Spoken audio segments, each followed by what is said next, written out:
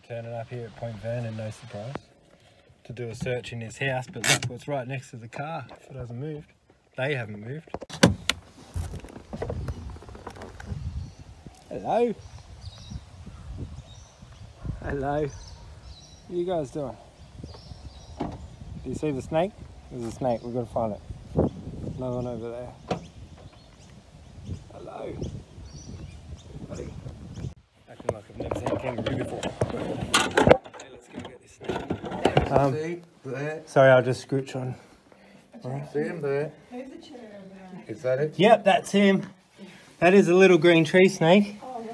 So he's come all the way around, so he would have followed the walls along, and he's just looking for a way out. Hello, you cutie. Hello. Why is he so limp? Is he just not very active? Not dangerous? So, no, this one's harmless. So do you guys want to look? I'll just bring him over here. Because he should be a bit more lively. He seems very limp. He was going to bite you, then he had his mouth open. Yeah, I'm not sure actually what he was doing, because it wasn't much of a... I'll catch him if he moves. I'm just trying to make sure he's back and everything's moving. Yeah. I'm not sure if maybe he's got any injuries. Where do you take him when you... Oh, this guy, he would just take him down to a nearby wetland somewhere. Because they're just frog eaters and they're not dangerous. They're harmless. But by law, they are protected by law and need to be like kept sort of within their range. Dehydrated or something. Sorry? He might be dehydrated. He feels quite funny. And he's acting quite funny. Yeah, when they overheat, they do actually do exactly what he's doing. So I wonder if he is dehydrated. Yeah. I'm a bit of a worry. Well, can we get him out of here before he nicks off again? Yeah, I'm getting him out of here. I'm just having a look, that's all, because he's not acting normal. No. So I'm just wondering why. That's all. He doesn't feel right either.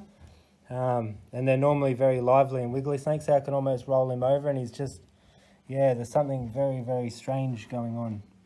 So, because if there is something wrong with him, we need to get them to a vet or something, or rehab them. So these guys are right at the front door.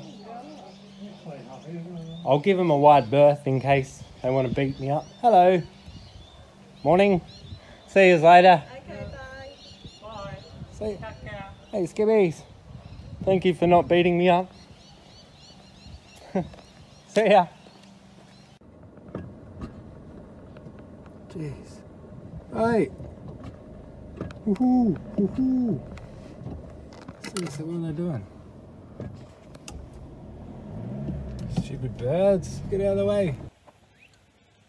So I brought the snake home and had a bit of a look. And once I had a proper look, it was pretty easy to figure out what's going on with this snake. I get excited when I'm actually catching snakes and I don't really pay attention half the time to what's going on. Once I had a proper look, I worked out that this is a female and she's gravid, which means pregnant.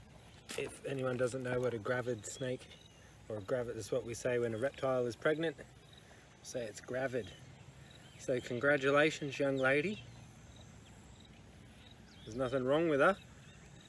She's just probably come into that house to look for somewhere to lay her eggs, but found a nice home for her here.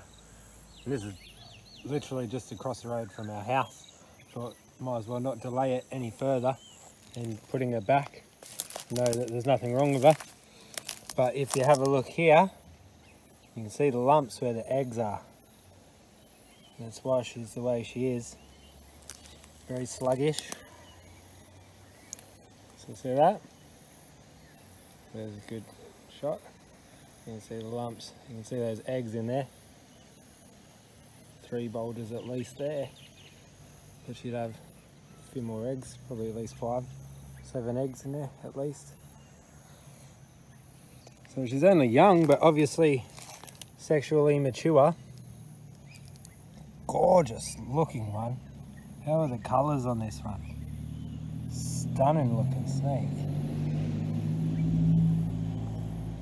So those people will be happy that they didn't end up with another 7 or so. But God, stunning colours. This is a really gorgeous snake. I'm gonna make sure we put her maybe up in here somewhere. She'd obviously like the wetlands, but she needs somewhere to nestle in. So here you go, Dal. That's why you're acting funny.